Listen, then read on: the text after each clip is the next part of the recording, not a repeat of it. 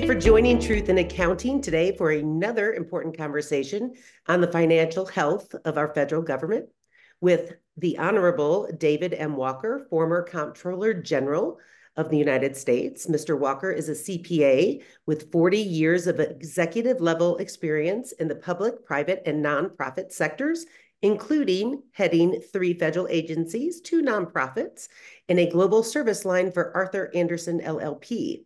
My name is Judy, and I'm the Communications and Development Manager for Truth in Accounting, and we want people to understand that Truth in Accounting is where we cut through the noise of politics. Beyond left or right, we go straight for the behind-the-scenes standards and processes that are being used to account for our tax resources. So if during today's conversation you would like to ask a question, feel free to use the chat feature because we are going to try to field as many questions as possible because it is our goal to serve you with the necessary education to be knowledgeable participants in government tax and spending decisions. I will now turn it over to Sheila Weinberg, the founder and CEO of Truth in Accounting, to start the fun. Sheila, go ahead. Thanks, Judy, and thank you, David, for joining us. Recently, we issued our annual financial state of the states, but this is the financial state of the union. It reported that the federal government needs $153.9 trillion in order to pay for all the bills it's had, plus all of the unfunded obligations it has for Social Security and Medicare. If you divide that by the number of taxpayers, each one of you are in the hook for $966,000. In essence, the federal government has created an additional credit card that you're going to have to pay off over time to pay for the promises that the Congress and presidents have already made. Unfortunately, that's not bad enough news. That was a worsening of $7.9 trillion, and we gave the federal government an F grade. The reason we're doing this and our other reports is because we just want citizens to have the financial information they need to be knowledgeable participants in their government. You can't advocate for a certain tax or spending policy if you don't know how much debt the government has, how much expenses it has, and how much revenue it has. So our purpose is to provide you with that information. And we're so honored to have David join us today. David, did you find anything surprising in our financial state of the union? Well, what I find is that the government likes to talk about the least bad numbers, and they don't like to provide a full and fair view in a digestible way for the American people to be able to really understand what the situation is. And furthermore, they tend to talk in terms of trillions and tens of trillions, such that most Americans can't relate to that. And what you need to do is what you just did. You need to convert it into per person, into per household, benchmark it against median household income, put it in a context that people can gain a better understanding. And what's been happening, quite frankly, is that the government's been mortgaging the future of our country, of our children, our grandchildren, and future generations at record rates. And in all likelihood, what's going to happen is it's not going to be you and I that are going to pay the bill.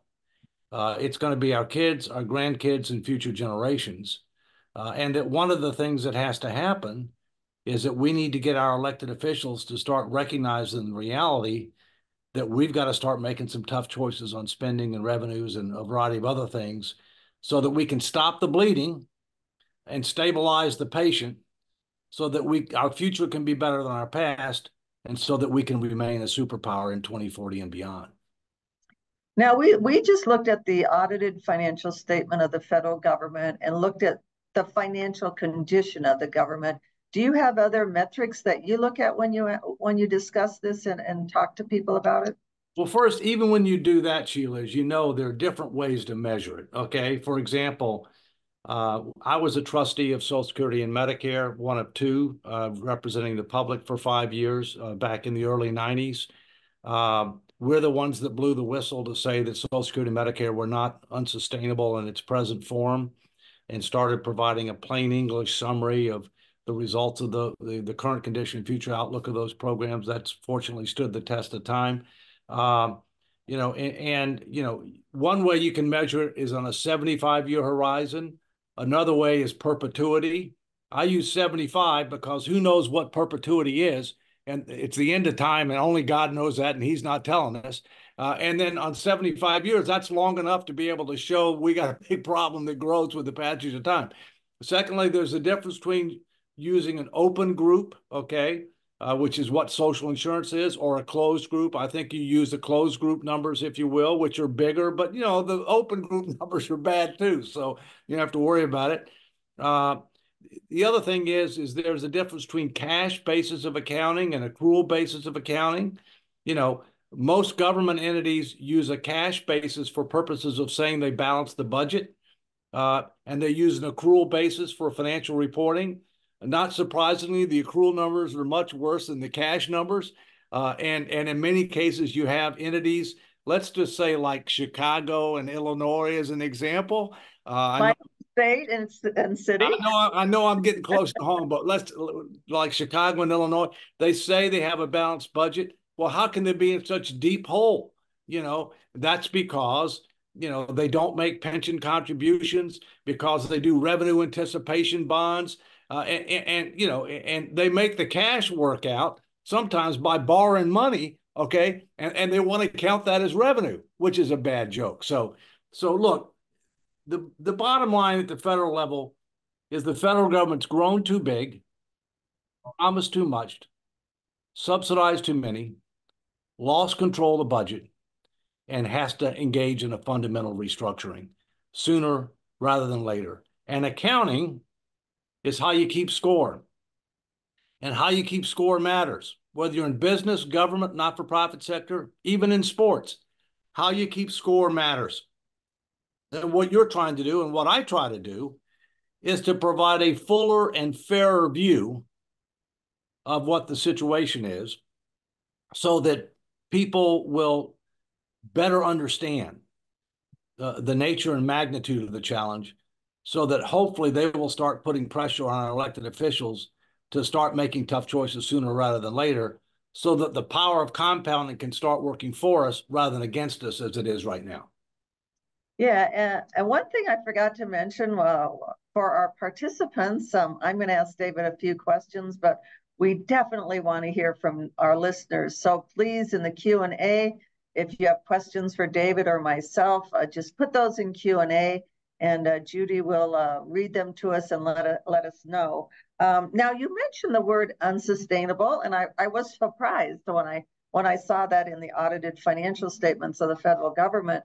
But it seems kind of a vague term to me. You know, are you saying the federal government is bankrupt? It's insolvent? What exactly does this unsustainable mean?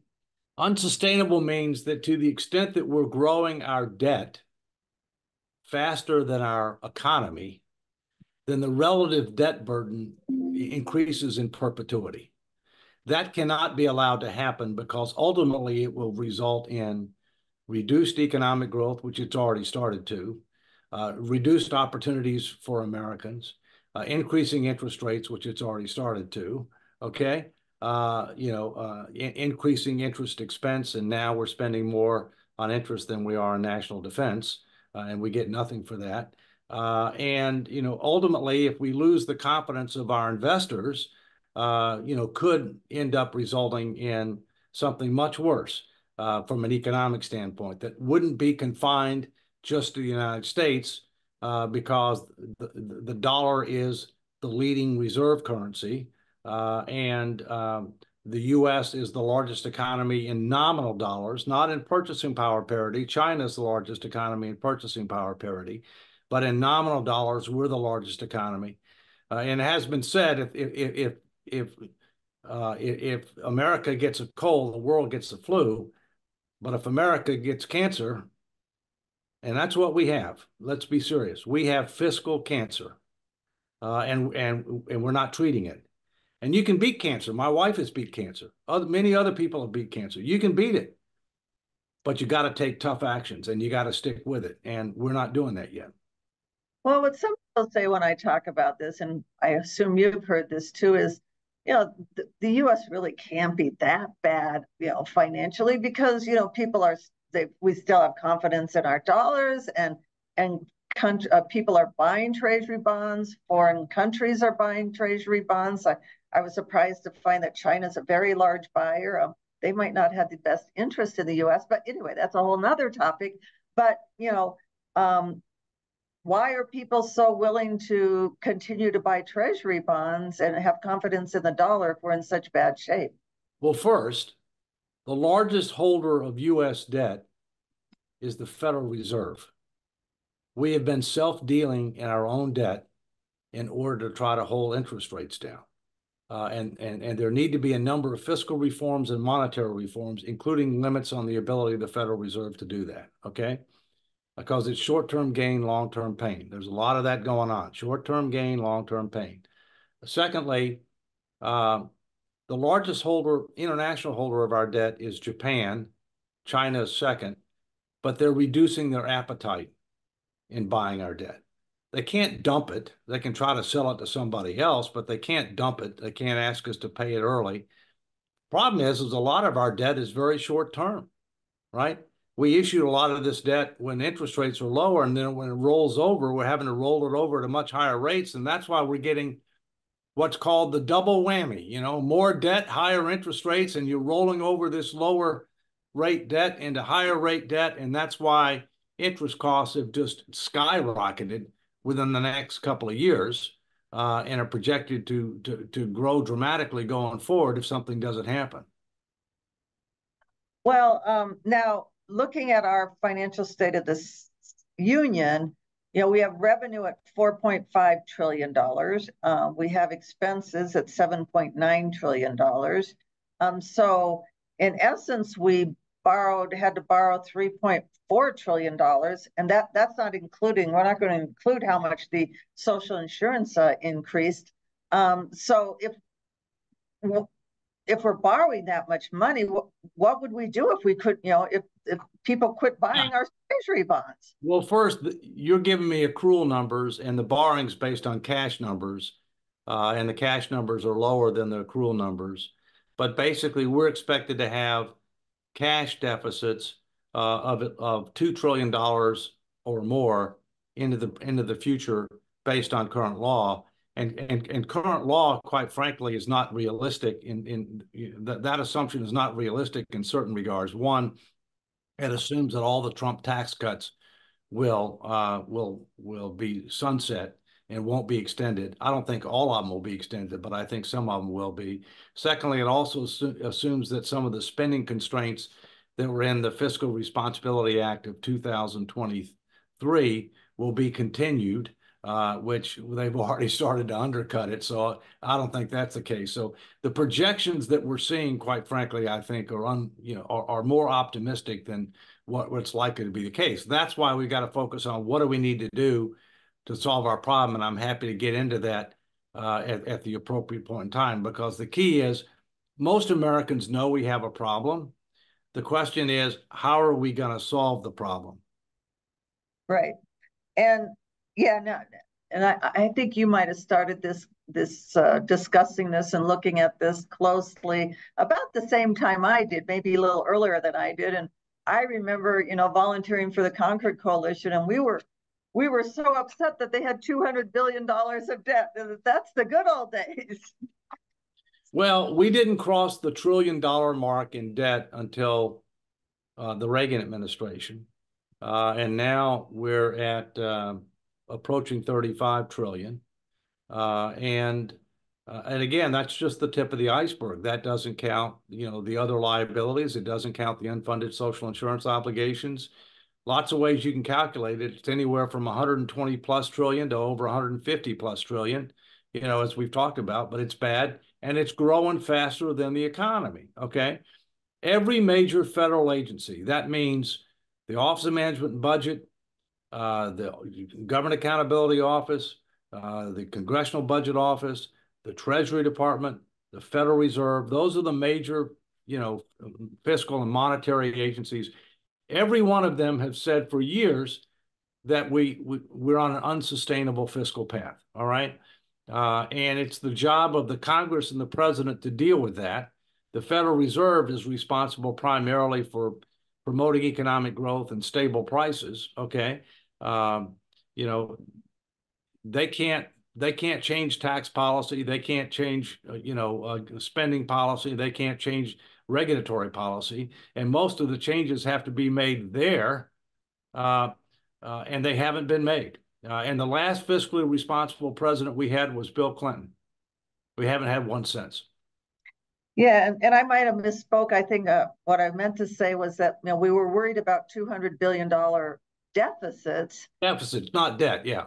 Yeah, and it just seems like that everybody's cool with a $1 trillion. It's like, why are people okay with this? But they don't understand. They don't. Well, first, America is not very good in financial literacy. We don't teach financial literacy. We don't teach civic responsibility. And as a result, they don't really understand it. Secondly, the politicians don't want to make a big deal out of it because they don't want to be held accountable for it. All right. Thirdly, most Americans are living for today. They're not planning for tomorrow. And as long as they don't have a real pain today, they don't worry about tomorrow. It's kind of like, Gone with the Wind. I'll worry about that tomorrow, right?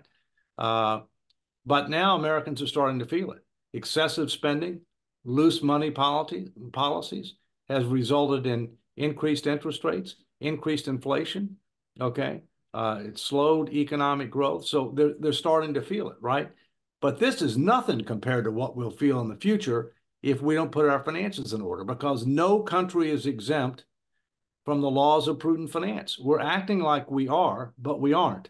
And we're abusing our favored nation status as it relates to having the largest reserve currency in the world.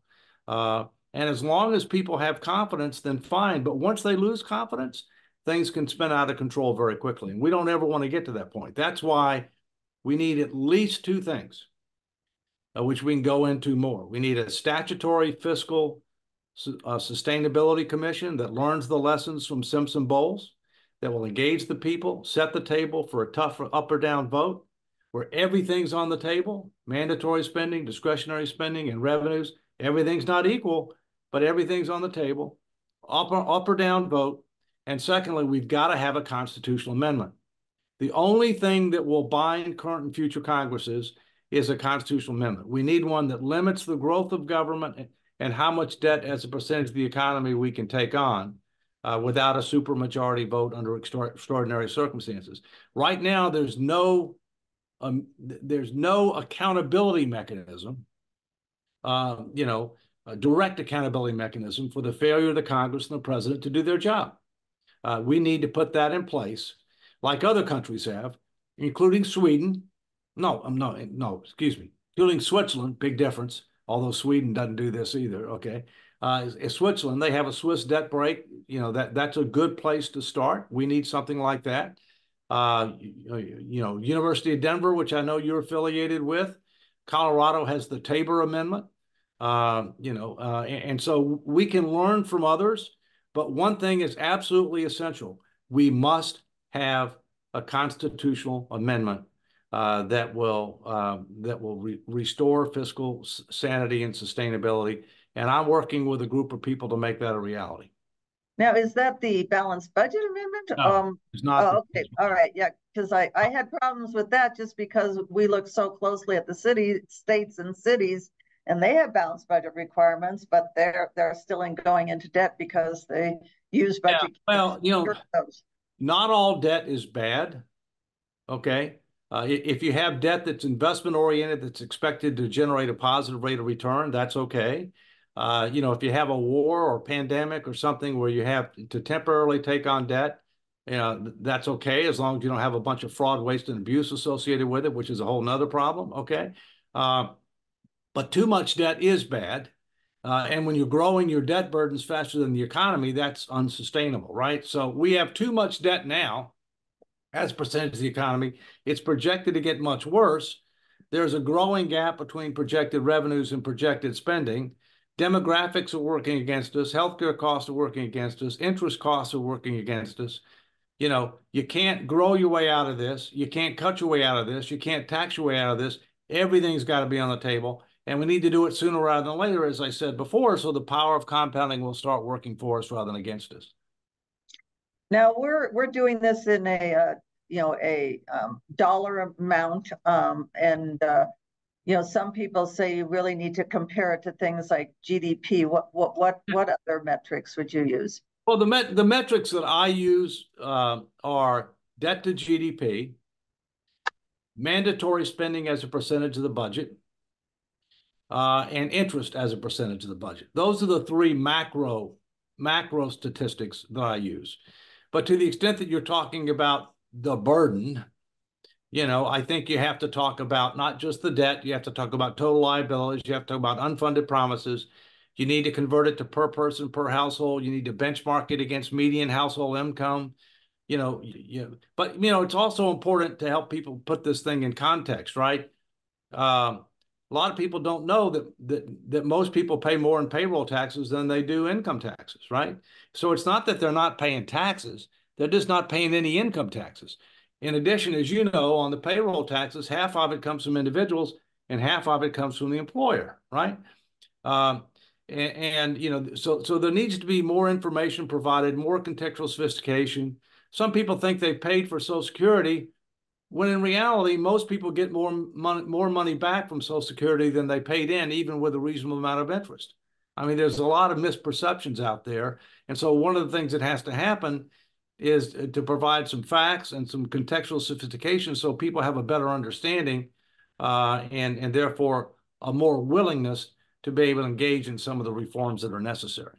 Well, you're talking about, you mentioned issues about that, we're mortgaging the future and Right. and our grandchildren, and you're rightfully mentioned that, unless people feel the pain right now, it's hard for them to conceptualize. You mentioned the payroll tax, and my issue with the payroll tax is you have young working people that let's say they're making to combined $80,000 a year. They're paying, 7.65 for Social Security and Medicare. Their employer's paying that percentage. So like 15% of their salary is going into Social Security and Medicare. And that goes to current retirees. And many of those are making a higher standard of living in retirement than the people who are making only $80,000 a year. Yeah. So isn't it hurting those people right now? Well, first, when Social Security was put into place, the average life expectancy was about 65 years. All right. And yet you weren't eligible for the benefit until 65. Okay. So, now the average life expectancy is upper 70s, and that's a big part of why we've got a financial problem. Okay. Secondly, when Social Security was put in place, subsequently supplemented with Medicare, the highest poverty rate in the US was seniors. But now the lowest poverty rate in the US is seniors. And the highest poverty rate in the US is children. And who represent our future? Children. So, this is an example of how we need to kind of step back and reassess where we are and where we're headed as compared to where we were. And as part of whatever reforms we make, try to reprioritize and recalibrate based upon today and tomorrow rather than the past. Yeah, and if if this is, the children are in poverty, and again, if their parents are paying, taxes, for Social Security and Medicare benefits for current retirees, you're hurting those children today, and it would be, great to change something so that isn't harming them today. I just mention it because I get nervous that people are like, oh, we don't need to worry about this until the future, when I think it's actually harming people today. Well, in the case of Social Security, remember the last time that we reformed Social Security was 1983. And the reason we did it in 1983 is that we were within months or even weeks of the so-called trust fund going to zero. And if the trust fund goes to zero, everybody's benefits would have been cut across the board immediately, because that's the way the law works. The modern day equivalent of that is in less than 10 years, benefits under Social Security will be cut at least 20% across the board and growing if we don't reform it. And yet, the two major presidential candidates right now say they don't want to touch Social Security. Well, that's laggardship, not leadership. And people don't seem to understand that if you do nothing, you get a 20% cut. All right. So I can assure you that that's not equitable, it's not acceptable, and it won't happen. But we ought to reform this thing sooner rather than later so that people can adequately plan, so we don't have to do as much, so that we can phase it in over a longer period of time, as we did in '83. Yeah, I think it would be a good, if we had a Ross Perot or somebody who was independently wealthy and could run on an independent ticket and just say, I'm running on cutting Social Security 20%. And of course they would not, everybody would beat them up for it. It's like, well, no, that's the situation. Well, no, but that's why my view is, and I've done this, is if somebody says they don't want to touch it, then you have to turn it right on them. You have to say, okay, you're for a 20% cut, because that's what you get. You're for a 20% cut. And if that's what you get. So, but most people don't know enough to do that, right? Yeah. Yeah. They want to have their cake and eat it too, but they're not the only people. Oh, I know. Shocking. They want to give people their benefits and services without having to tax them. I can't understand that. Judy, I think you had some questions from the audience. I do. 1/3 or more of bankruptcies are due to medical costs. Seniors are facing soaring medical costs. How would addressing this help with expenses and debt? Well, that's correct. The number one cause of bankruptcy is excessive healthcare cost. And one of the things that has to happen is that we're going to have to engage in comprehensive healthcare reform, because we spend about 20% of our economy on healthcare, and we get below average healthcare outcomes. And one of the things that we need to look at is not just what do we need to do with regard to Medicare and Medicaid, but how do we rethink our entire healthcare system? My newest book, American 2040: Still a Superpower, which just came out, it's on Amazon.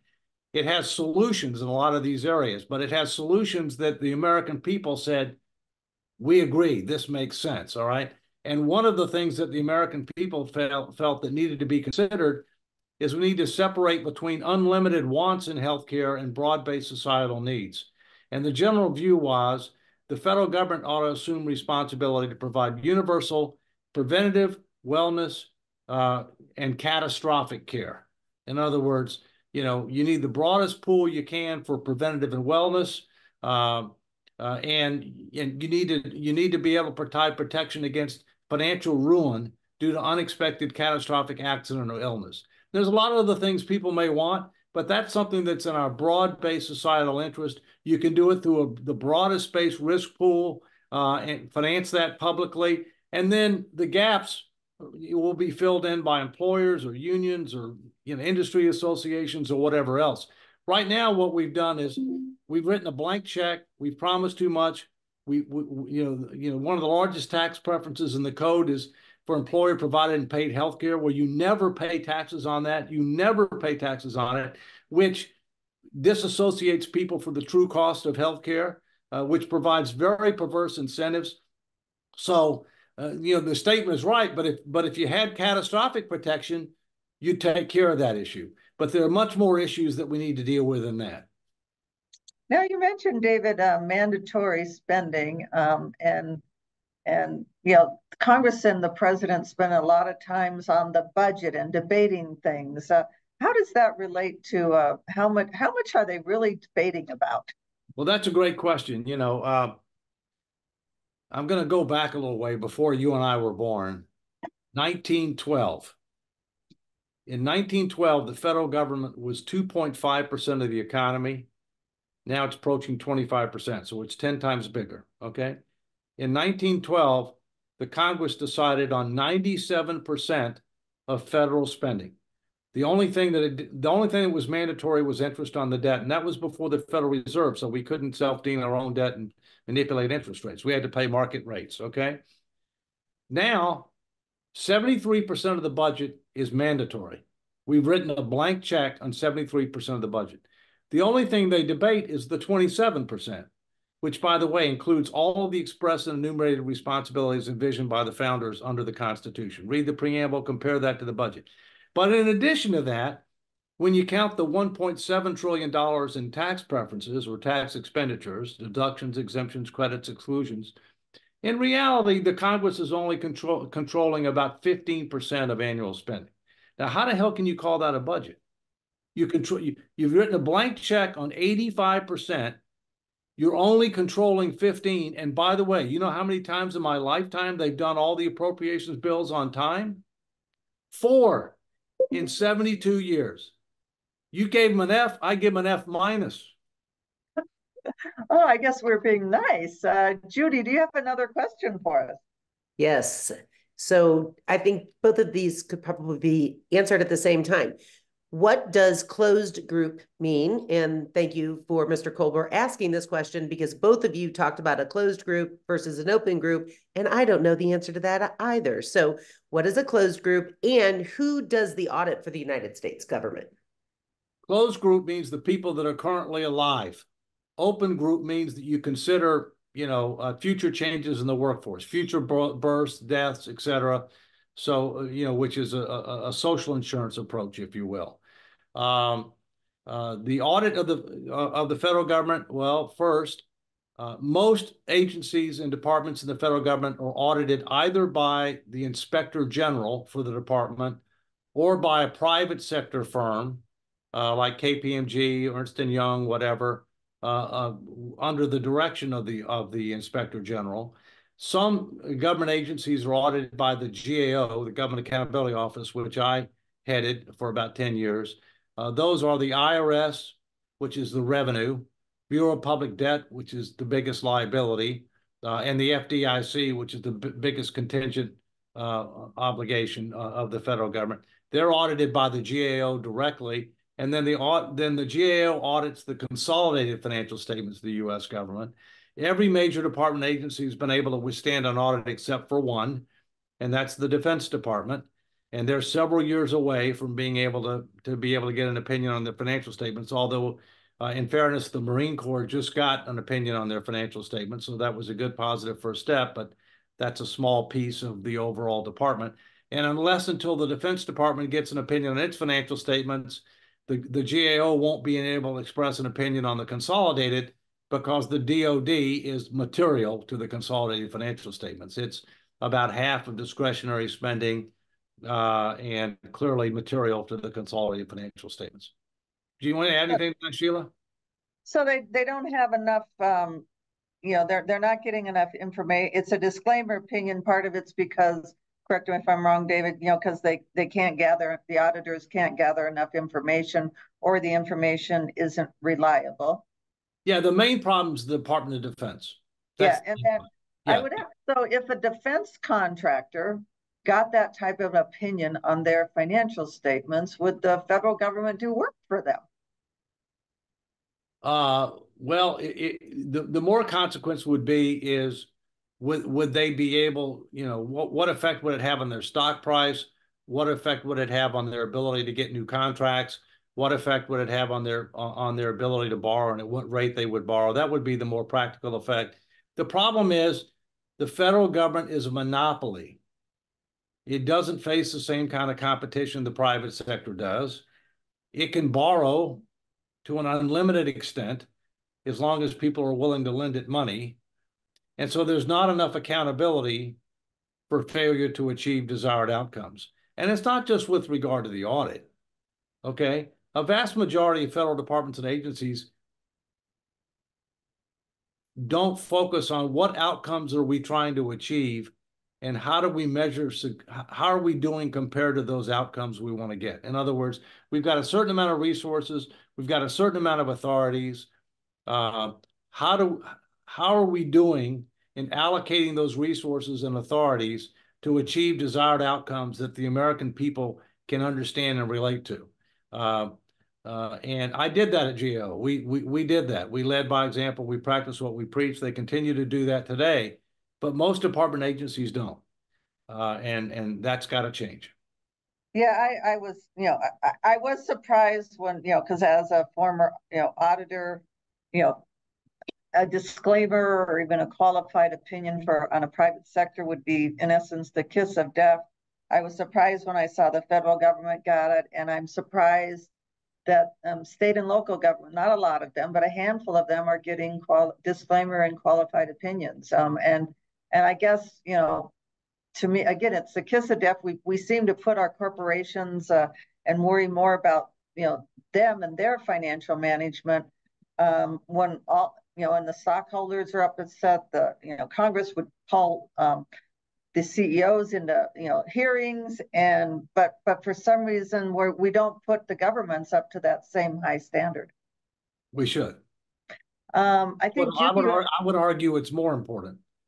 Yeah, because everybody is a stockholder in the federal government and the state and local governments. Yeah, that's correct. And so everybody has an interest in it. Whereas with regard to private sector entities, only the shareholders, the bondholders, the employees, and their contractors really have an interest. So the only thing that's everybody is the federal government. And as you mentioned, it's not just the United States. If something bad happens to us, it's not going to be pretty for the whole world. That's Judy, correct. I think you have a few more questions. Yes. We've been subsidizing excessive expenditures with debt for years, regardless of which presidential administration or the makeup of Congress. But citizens compare our growing lifestyle as better than other nations, and therefore don't see how our growing debt is a problem since other nations are also growing their debt. How can we better explain the looming problem, as it's not us versus them, but what will happen to us all? Well, the first thing you have to do is you have to help them understand it's already having the excessive spending and mounting debt burdens is already having an impact now. The excessive spending and mounting debt burdens has resulted in somewhat slower economic growth. It's resulted in, increased inflation. It's resulted in increased interest rates. It's resulting in increased interest expense for the government, of which we don't get anything for that. Okay, we're paying for past excess consumption. All right. So that's the first thing you have to do. You have to help them understand it is having an adverse impact right now.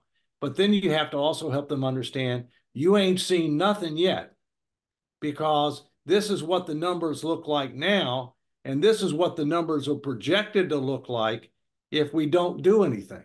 If we continue to play ostrich, put our head in the sands and don't do anything. And the implications of that are much, much worse than that, okay? The other thing you have to do is you have to appeal to, what are they, to me, the reason I'm in this fight, and I have been for several decades, okay, is not for me. I'm going to be okay. I've done enough things to make sure my wife and I are fine. We're okay for retirement. We're going to be just fine. We're going to be able to maintain our lifestyle, whatever. And I'm not really doing it for my kids. I'm doing it for my grandkids, because their life is going to be much, much, much tougher if we don't get our finances in order, because tax rates are going to go up dramatically. Social insurance programs are going to be restructured dramatically. And yet they're going to face a lot tougher competition in an increasingly competitive and interconnected world. That's irresponsible, it's unethical, it's moral, it needs to stop. So I'm really in it because I love my country and I love my family, right? I mean, and you've got to appeal that. You got to appeal to people's head and their heart. Head and heart, both are important. Problem is, politicians don't want to do that because they're focused on keeping their job. They're focused on the next election. And by the way, that's why we also need political reforms. We need redistricting reform. We need integrated and open primaries. We need campaign finance reform. We need 10-year term limits. We need ranked choice voting. We need a number of things to restore our democracy to be a republic that's reflective of and responsive to the general public. We don't have that now. That is not what we have right now. Yeah, I'm surprised. I think back, again to the good old days when, didn't Americans always have a concept that they were going to leave life better for their kids and grandkids? And why do you think we've gotten away from that? It's called stewardship. All right. It's stewardship. And we've gotten away is leaving things better off and better positioned for the future. Okay. We're not even doing number one, much less number two. Okay. I personally think the biggest battle that we have in this country right now is not a partisan battle. It's an ideological battle, a battle between those like myself and presumably you and others who believe in founding principles, limited but effective government, individual liberty and opportunity, personal responsibility and accountability, rule of law and equal justice under the law, fiscal responsibility, intergenerational equity and stewardship, versus social estate principles, grow government, increase dependency on government, take control of education, take control of healthcare, don't worry about deficits, don't worry about debt, live for today, don't worry about tomorrow. That's the stark difference that we face right now. And during 2021 and 2022, those principles won out, in part because of the flawed and failed modern monetary theory that was followed by the administration and the Congress. That should be put in the dustpan of history. And it's caused our excess inflation and some of the problems that we have right now. But what we haven't done is we haven't taken steps, like I said before, with regard to the commission, with regard to the constitutional amendment, to stop the bleeding and cure the disease. That's where we are now. Okay, we got to stop the bleeding. We got to stabilize the patient, and we got to cure the disease.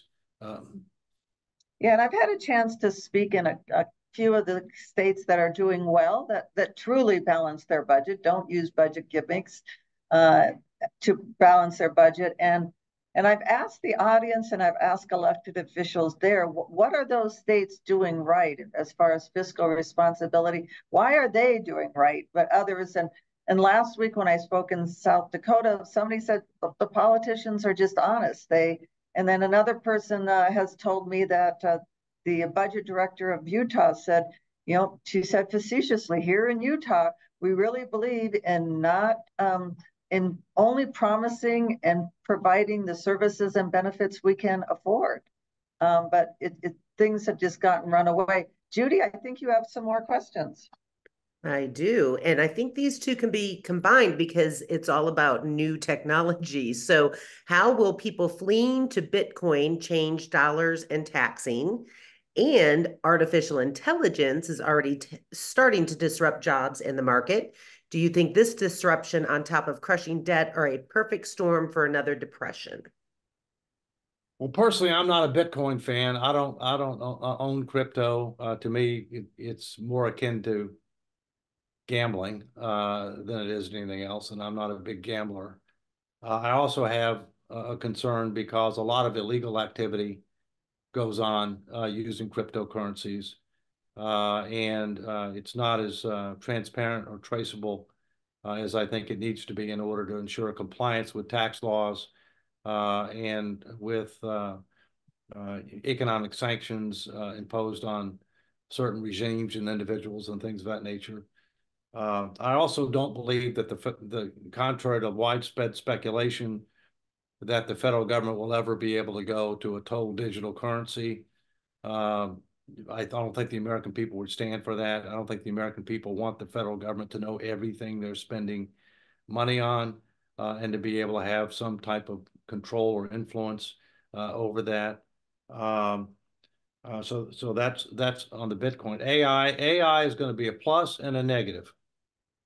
It's a real potential for breakthroughs on R&D. It's a real potential to help increase productivity, to help enhance economic growth. But it also means that we'll end up doing things a lot differently. And it also potentially could be a major disruptor with regard to jobs and certain occupations that are, can be more easily automated, if you will. And so I think we'll have to wait and see, but it will have pluses and minuses, and the distribution will not be equal. I just had a conversation this morning about this, about what is the federal government doing to try to be able to assess, how AI can and should be used, and what are the potential implications, for the country and for how the government does business. Oh, thank you. And you had sent us some slides, which kind of numerically explain this and go. You mentioned that things look really bad in the future. We will be sharing those and obviously attributing you on our website, truthinaccounting.org, so people can go to that. Now, I think you've answered this, but I just wanted to make sure is. What if we do nothing? What if to me it they just continue to you and I have been talking about this for a long time, and they just continue to be heading down the wrong road. Well, unfortunately, the numbers have gotten a lot worse. I mean, the hole's a lot deeper. The gap between revenues and expenditures is a lot wider. I mean, only God knows when the day of reckoning is coming, and God's not telling us. But by definition, if it's unsustainable, it means it will come to an end. And if it comes to an end, if we don't end up taking steps to put our finances in order, which means we can avoid those unpleasantries, okay, then it won't be pretty, okay? As I said, we're seeing a little bit of the effect right now, okay? The excessive spending results in higher deficits, more debt, higher inflation, higher interest costs, slower economic growth, and so we're seeing some of it now. Put it on steroids, okay? All those things are not good, okay? Do you want them to get worse, or do you want them to get better? Right. Well, I think you've studied more than I have on other governments, other civilizations that have gotten into this trouble. Are we on the road to Rome or Venezuela? Well, let's talk about Rome, okay? Because one of the things I'm a big believer in is learn from history and learn from others, okay? I'm going to give you a lesson from Rome. Rome was the greatest superpower, arguably, of all time, arguably. It lasted over 1,000 years, about 500 years as a republic, and then the republic fell, and it became an autocracy for about 500 years. We haven't been a republic that long, and hopefully we'll never be an autocracy. But the Roman Empire, which controlled most of the known world at that point in time, fell for several reasons. See if these sound familiar. Fiscal irresponsibility. Check. Political incivility. Check. Moral decline. Check. Overextended military. Check. And inability to control its borders. Check. All right. And then let's go to the second lesson from history. George Washington, our first president, in his farewell address, issued 4 warnings. Avoid excessive debt. We're there. We're not there. We haven't avoided it. Avoid foreign wars. We haven't. Avoid regionalism, which, remember the Civil War, among other things. And then there's a new movie, I understand, entitled Civil War, which I want to go look at. And then avoid factionalism. And by that, he meant political parties. So we've ignored that too. So, and yet when we look to other countries, Switzerland and et cetera, there are examples out there of people who have had similar challenges, rose to the challenge and took steps and are in great shape now. And that's all we need to do. We just need to deal with the biggest deficit we have, which is a leadership deficit. Well, and you mentioned a leadership deficit, and I've thought about that long and hard. And shouldn't we be? And haven't we elected people based on what we've wanted?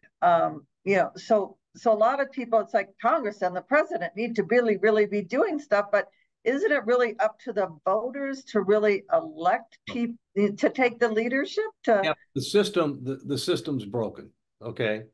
First, there's only one person that's elected by all the people. That's the president. There's only one person that has the bully pulpit. That's the president. Okay. So if a president doesn't want to make this a priority, you're going nowhere fast. Okay. Secondly, make it a priority if the citizens don't want it to be a priority. well, that's what leadership is. I reject that because I did a 10,000-mile, 27-state fiscal responsibility tour in 2012, along with Alice Rivlin, may God rest her soul, Belle Sawhill, and others.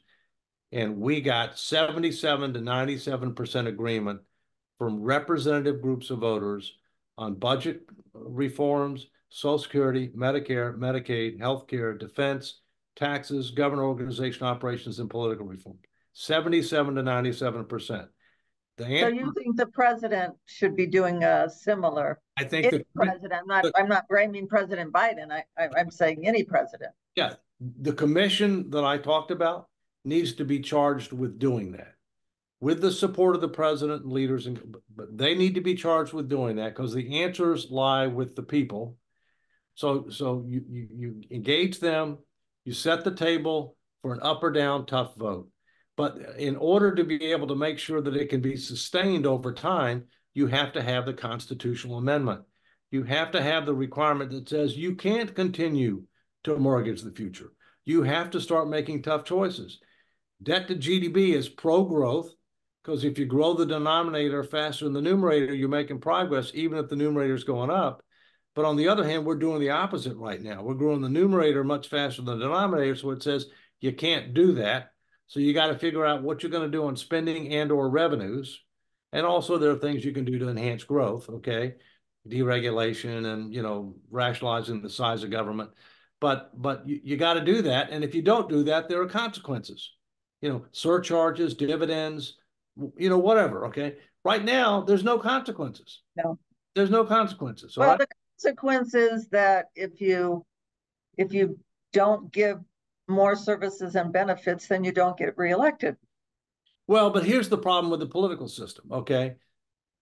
We have a republic that's supposed to be a representative democracy.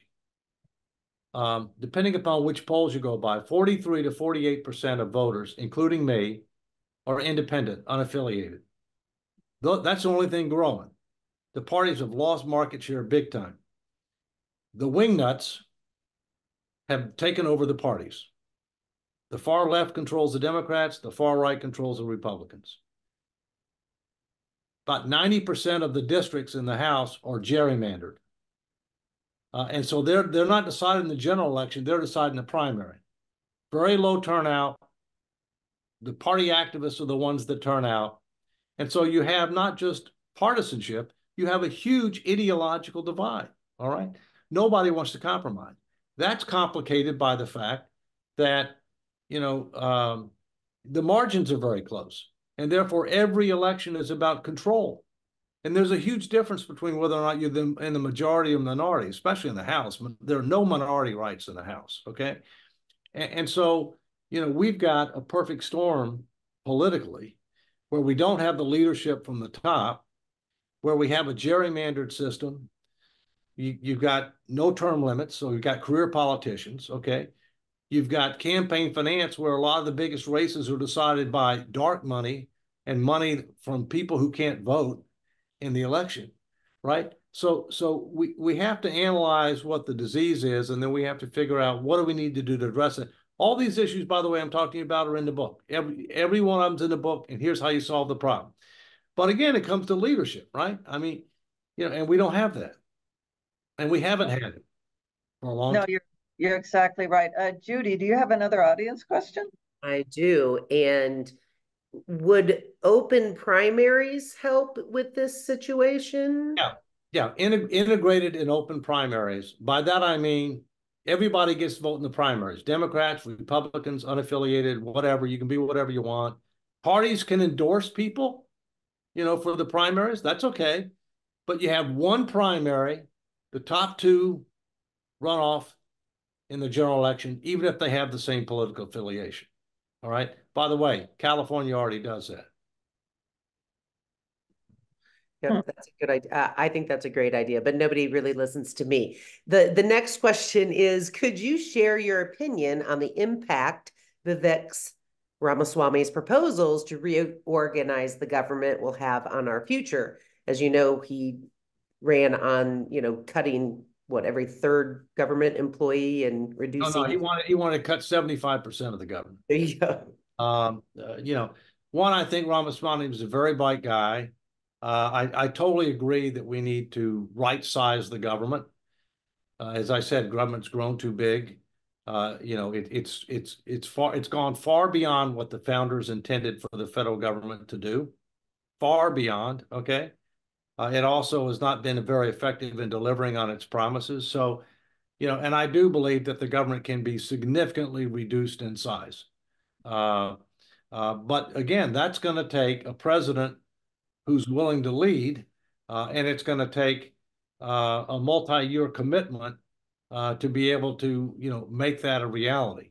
But it's clearly a need. I did that at GAO. I mean, we did our first ever strategic plan, reorganized our agency based on the plan, eliminated a third of our offices, reduced headcount by 13%, leveraged technology, eliminated a layer of management, consolidated the number of units from 35 to 13, focused on outcomes rather than activities. Bottom line is we were smaller, but we were 50 to 100% more productive, 3 times the outcome-based results, and generated over $100 return for every dollar invested in the agency.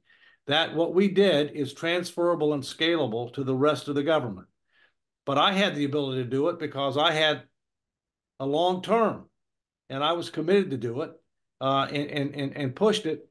And I'm pleased to say that my successor, Gene Dodaro, who's the current Comptroller General, who was my number 2, and who helped to implement these changes, they've been sustained. Because the real key of transformational change is, 10, 20 years later, has it stuck? Because the current leader can force it to stick, but successful leaders may or may not keep it, but it's stuck. Now what we need to do is need to take that concept, need to apply it government-wide, in particular in the Defense Department, but not just the Defense Department. No, thank you. And one question I get a lot, and I think our listeners would really love to hear, is, we're talking about bad numbers and things aren't going to end well if we don't make changes, and a lot of people don't see changes being made. What could an individual do to protect themselves? What planning should they be doing? Well, it's something I talk about the book too. I talk about what I've done, right? I mean, and so you need to understand several things. One, tax rates are never going to be lower than they are now. They're only going one way. That's up. Income tax rates. I mean, it's just math, all right? Secondly, social insurance programs are going to be reformed. And now the younger you are, the wealthier you are, the more you're going to be affected, all right? In addition to that, the government doesn't provide long-term care unless you're poor. And so long-term care can be very expensive. It's something you need to plan for. The way I look at it is I want to make sure I've got an adequate amount of guaranteed retirement income for my entire life. And I've done that. And I've done that through various annuities, some of which are indexed to inflation or other factors. And if I ensure that, then I have a lot more flexibility, and I can sleep a lot easier at night, because anything else is gravy. All right. And I need to, I'll invest that and plan tax strategies and all on that, to preserve it for either my family or for charities, or in my case, both. But I'm a big believer in practice what you preach, lead by example. And so a lot of speeches I give, I talk about the big picture and what the implications are for individuals, and then what I've done to try to consider what's likely to happen, and what can I do to protect myself and my family. And that's how people ought to be looking at it. Now, what they also need to do is they need to vote. They need to push their elected officials to be able to start focusing on these issues. They need to push, the need for the fiscal commission. They need to push the need for a constitutional amendment. I mean, we need to put pressure on our elected officials to be able to do something that can change the course of history. And do you have faith in the American public that I do. I mean, the three most Ended on a good note. the three most important words in the Constitution are the first three: we the people. We are responsible and accountable for what does or does not happen. We're a hell of a lot smarter than the politicians realize. We are the answer. We just need to get on with it and to hold them accountable. Well, we really appreciate everything you're doing. I know, you and I are both not hired non-for-profit people. We're doing this on our own. And so we really appreciate your effort. And again, we will have this video along with other material on our Truth in Accounting website. And again, I can't thank you enough, David, for everything you do and for joining us today. Fine. And if people want to find out more about the book, go to AmericaIn2040.com. AmericaIn2040.com. Thank you. Thank you. Thanks to everybody for joining us. Take care.